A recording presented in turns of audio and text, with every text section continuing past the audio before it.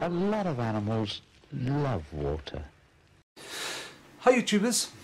Now when I was younger there was a lovely old guy around on telly, Johnny Morris, and he presented a programme on BBC called Animal Magic, and it was fabulous and I used to love it.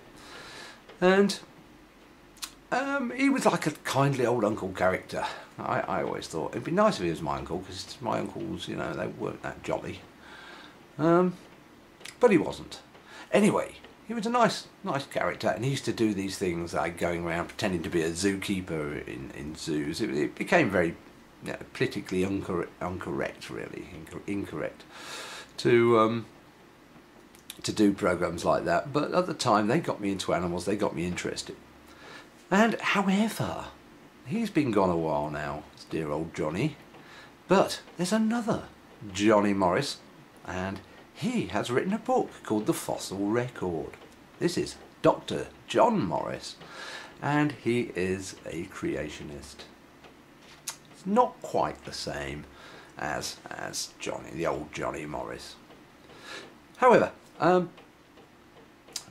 Dr. John Morris, who's actually a doctor in mathematics, I believe, nothing really to do with the evolutionary sciences, and he has written this book, The Fossil Record, and he says, he's in fact said on, I could play it to you, but I'll be quicker even if I mumble it through.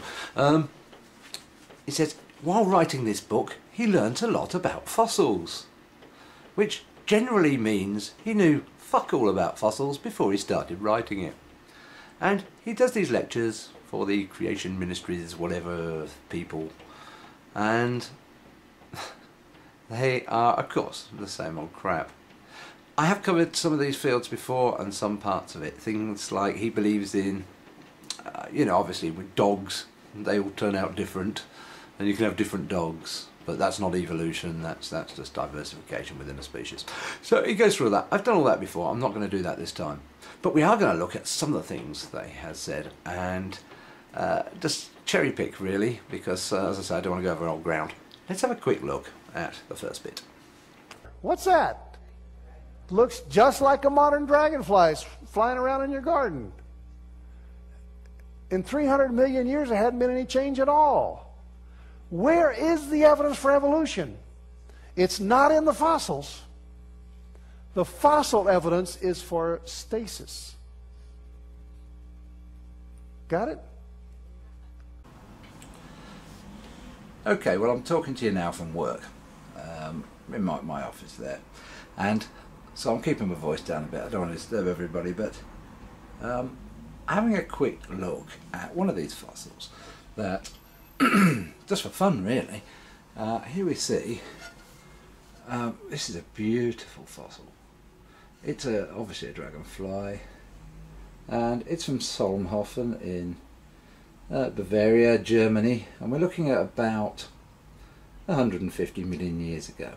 This is from the same area as Archaeopteryx, and we have to remember about places like, there we go, beautiful, beautiful, wonderful, positive impression. Now, what do you have to remember about places like Solnhofen? This is the same place, as I say, as Archaeopteryx, from that Jurassic period. It wasn't as Germany is today. Things have changed tremendously, and if you look at that area at that time, you would really be looking at an archipelago of sort of small islands and a sort of shallow sea.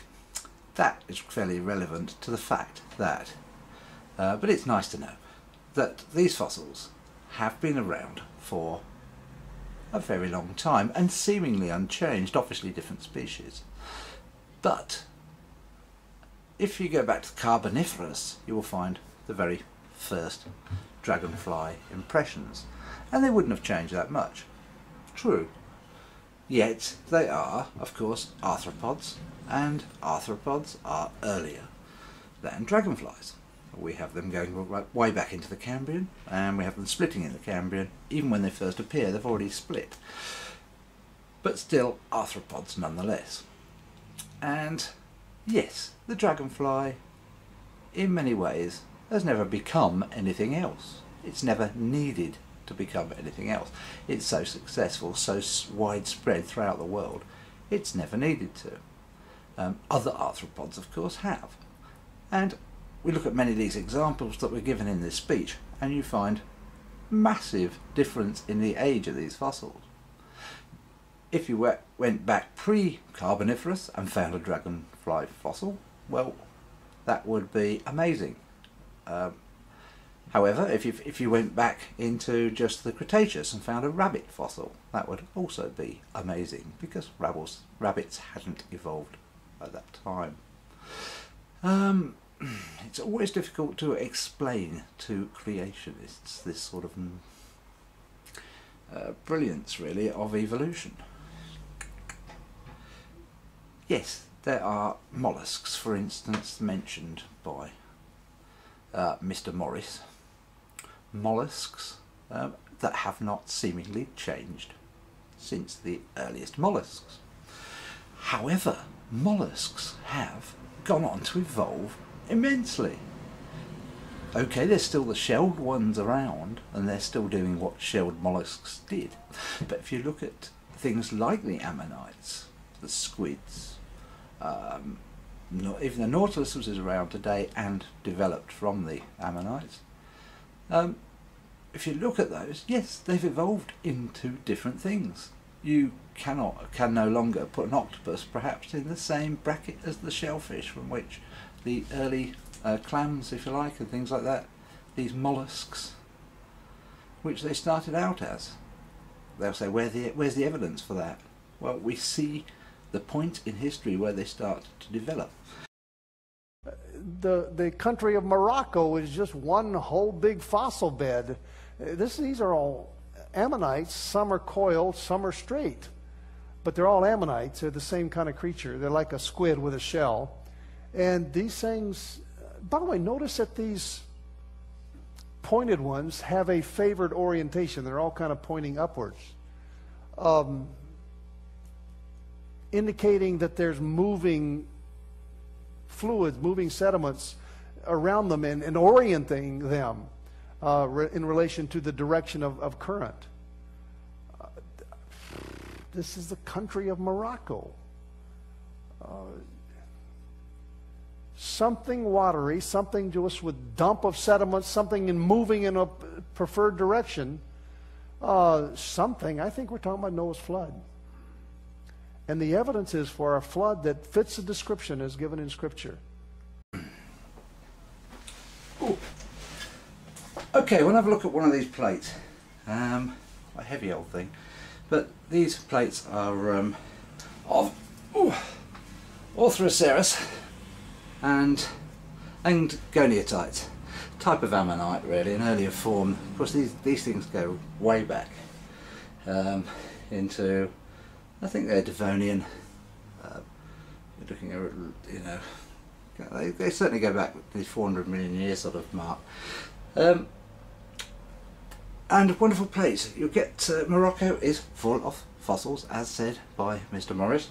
And look at the way they lay out. And they all sort of lay out, don't they? Well, yeah, it looks great, doesn't it? And Morocco in general is full of these Orthroceras, which are again cephalopods. They were members of the same group as the ammonites. And we have curly ones and we have long ones. How could the curly ones ever get curly? Ooh, well, they probably just, the long ones curled up. But they did split off, and they split obviously into Orthroceras and goniatites. These went on to be things like Belamites, etc. But the thing is about what he has said about them lying in certain ways, and we look at the plate that he shows in his fossil.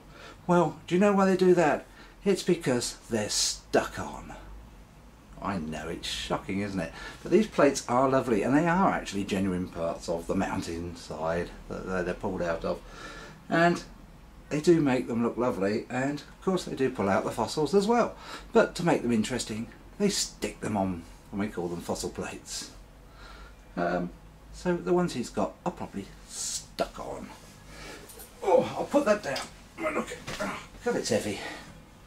A genuine, as I say, genuine pieces of stone. Now look at this one as well. This is from the same area, Morocco. And if you look very closely where it's been shining, you see how the actual plate itself is absolutely full of fossil. It's a fossil stone. And the goniatites here and the Orthoroceras here. If you look very, very carefully, I don't know if I can show you, but you will see, hopefully, a line where these things are stuck on and beautifully polished in. Again, as I say, all parts of the same area and put together really just to look nice. But don't think they lay in certain patterns, because that is the way they are prepared by the Moroccans. And there's some fascinating stuff that comes out of Morocco, don't get me wrong, but there is also a fossil industry there. Sometimes they fake things. These, as I say, are not fake, but they're just made to look pretty. So, anyway, let's go on to something else. This is devastating stuff. Here's another one. Your inner fish. We belong to a highly specialized group of bony fishes. We are fishes, whether we like it or not.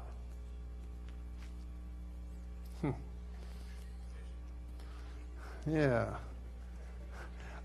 When we checked in the motel a while ago, the girl was there. She said, "Oh, Institute for Creation, what's that?" I said, "Well, that's creation versus evolution." I said, "We're a Christian group that we do creation instead of evolution. We think the scientific evidence supports creation more than evolution." And I'm teaching at this seminar, and we're going to be teaching that you did not come from a fish. Now, I've used that kind of line on hundreds of people, sitting next to me in the airport, and, that's kind of how I start the witnessing process. We don't think you came from a fish. And in almost every case, they all say, "Oh, I never believed that." Nobody believes they came from a fish. Okay, I think I'll let Johnny answer this one himself, actually, later on in the same... This is a long speech. I had to cut it down, obviously. It's at least an hour, probably an hour. I think it's about an hour and a half long. But later on, in the same talk, he actually answers his own question. So have a listen to this. And by the way, in the lowest level down here at the bottom, the Cambrian explosion, all of the phyla, all of the basic body styles are there. At the start, at the bottom of the Cambrian period, all of the fossils are there, right there at the start. Even vertebrates are there at the Cambrian explosion. And you and I are vertebrates. We're a special category of bony fish, remember? Vertebrates are there at the bottom in every basic category of everything. Where's the evolution? Ah, there we are. We're talking about the Cambrian again. The good old Cambrian, where the earliest sort of fossils are found. There are earlier fossils. If you haven't seen any of my earlier videos, obviously there are earlier fossils, pre-Cambrian fossils, but they are rare. And of course the Cambrian is a time of much fossilization. And yes, we do see a caudate line, a sort of wiggly worm type character, or characters, or I call them characters, but you know what I mean, these creatures. And at this time you wouldn't be calling them fish, but they are the ancestry of fish. And he's asking where the evolution is. Well, that's the Cambrian. It's from that time those backbone creatures have evolved into all the backbone creatures on Earth today. And he's answered it himself anyway. I'm not going to go into that again. If you can't figure out what I'm on about on this one, have a good think about it, because that's really what we're about, isn't it? Trying to point out to people how to think. So think about that one yourself. Well, this is a picture of the most amphibian-like fish, and that's the most fish-like amphibian. But these transitional forms are hypothetical. They just don't exist. Okay, you think there's no evidence for fish becoming...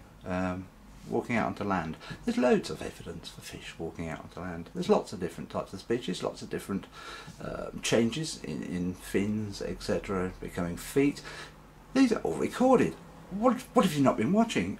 If we go back to an old friend of mine, I've got it here actually. I've shown this one before on one of my earlier talks. This one's actually from the Lower Permian. Probably about, I should think around about 300 million years ago, 295, 300 million years ago.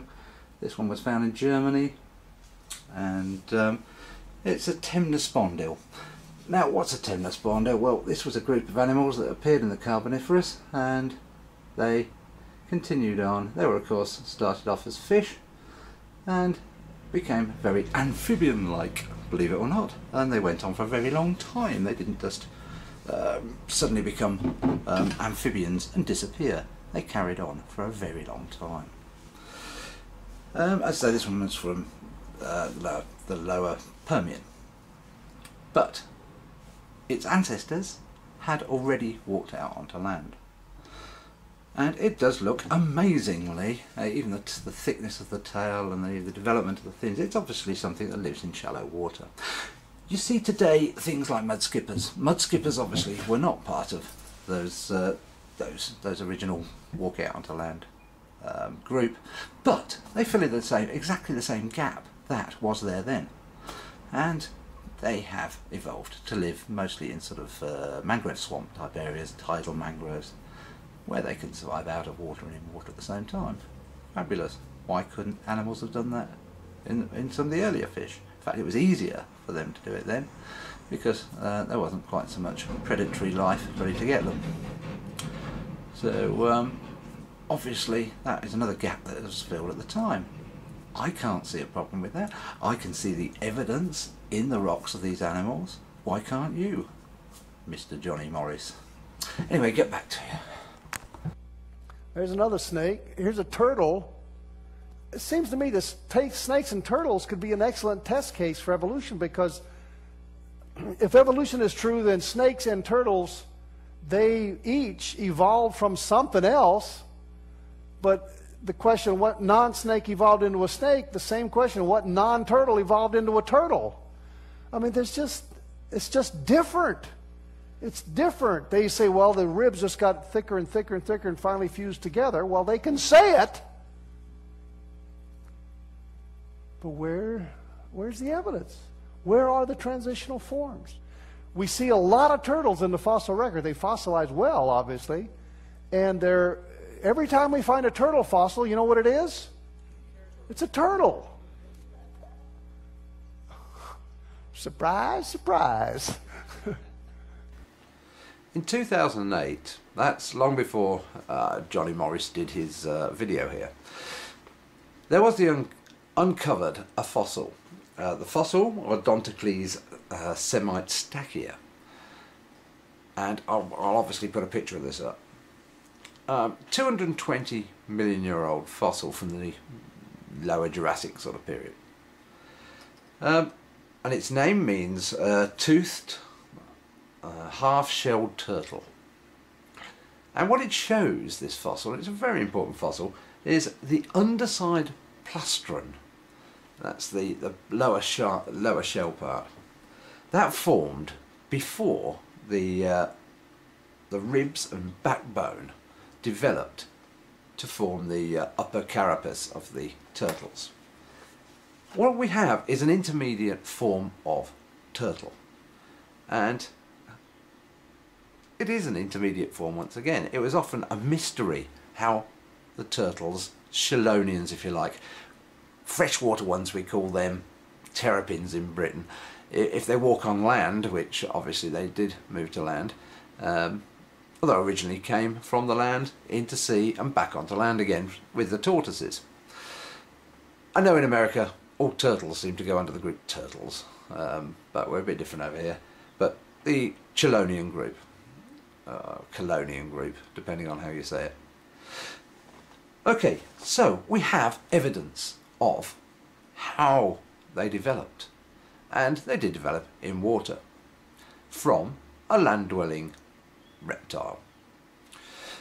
And it totally ignores it. It totally ignores this, and yet the evidence is there if you bother to look at it. I'll say no more on it.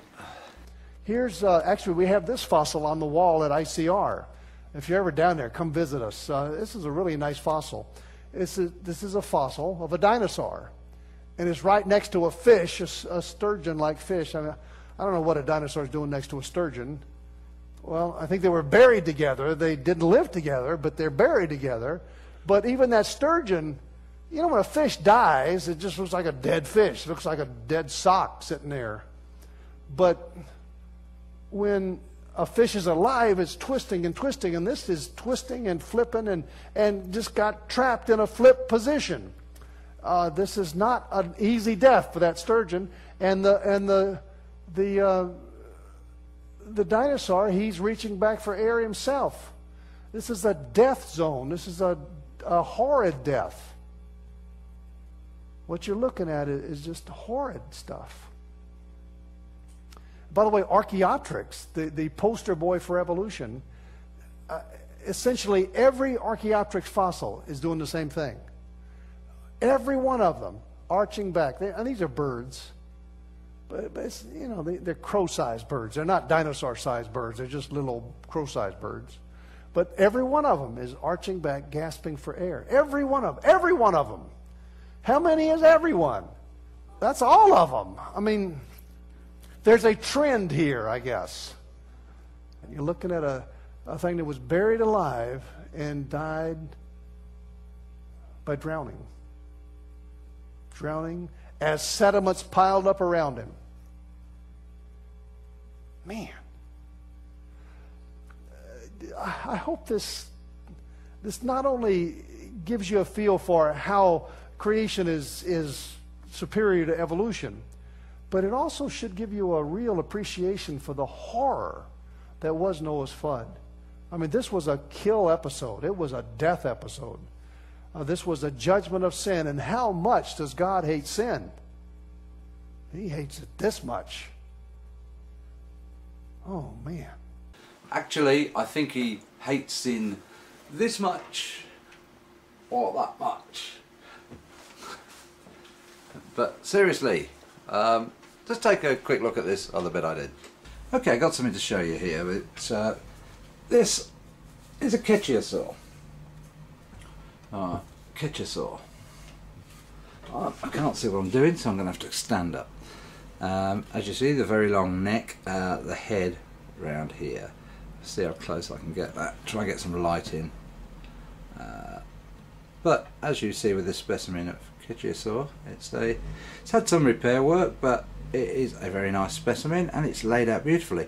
Now, I've seen quite a lot of Ichthyosaur specimens. They're not particularly rare fossils. They were forerunners of, they're still rare, but they're not as rare as many. They were forerunners of the plesiosaurs. At least they're believed to be quite small. They lived in shallow areas, probably in the same way that turtles do in shallow waters today, and we see long-necked turtles.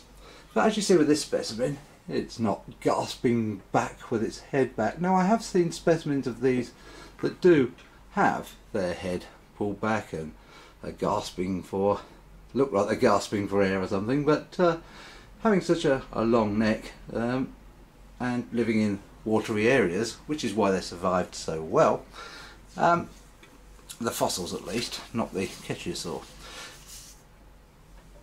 In streams, in waters, in rivers, the neck, which would naturally be go with the muscles becoming relaxed, would be moved about by the streams, etc. And quite lucky to have this one laid out. Now, as I say, there are quite a few fakes of Ichthyosaurs around, which is something to be careful of.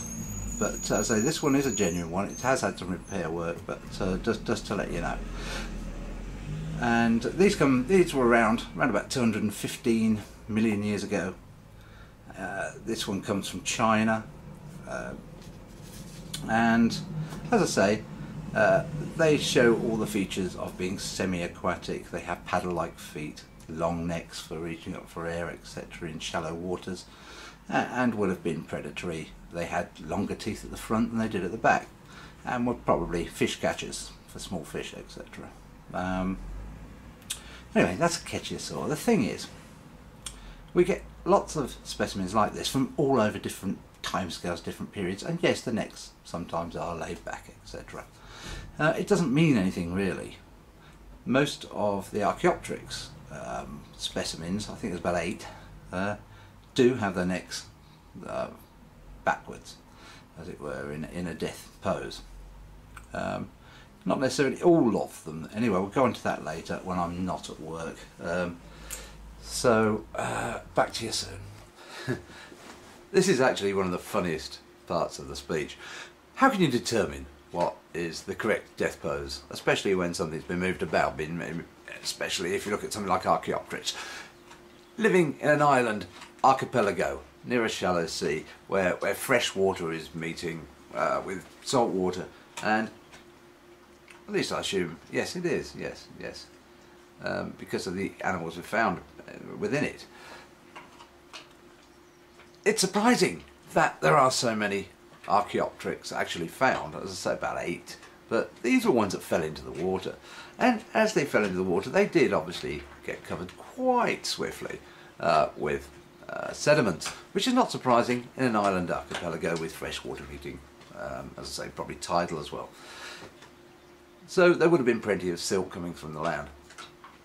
Now, look at these birds, for instance. Look at a modern bird. If a modern bird dies, the sort of poses you're going to see for that. It's ridiculous to assume that you would know exactly how a bird was going to die, and the exact pose is something gasping for air. You're not looking at these animals. You're looking at them lying flat on the ground. Their necks, obviously, some of them have been pushed backwards, but you're not looking at something standing upright with its neck reaching out, like out of a so-called pit, a quicksand pit or something like that. These things have died and the bones have moved. Eventually, of course, they've come to rest in a certain position. It's ridiculous to assume anything else, unless you have some evidence for it. Anyway, it's not something I would actually advocate as a good theory. Last bit we're going to show you, and it's something creationists are so bad at, and that is answering questions. It's just really one of the final parts of his video, and I'll leave you with that. I hope I haven't gone on too long and bored you too much as usual. But peace for now, and there's a lot of this video I've missed out, because as I said earlier, I've covered a lot of it before, but Mr. Johnny Morris, and I'm sorry about if you can hear the gnawing of my dogs on a chew over there, but Mr. Johnny Morris, if you have any questions and you want me to look into any of the other of your theories, then I'll be more than happy to do it. But as always, I don't expect you'll bother with me. Peace. We did start a little late.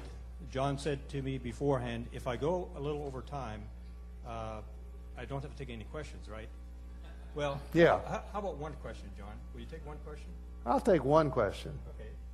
Who's got a good question on the fossil record? If I get to decide whether or not it's good.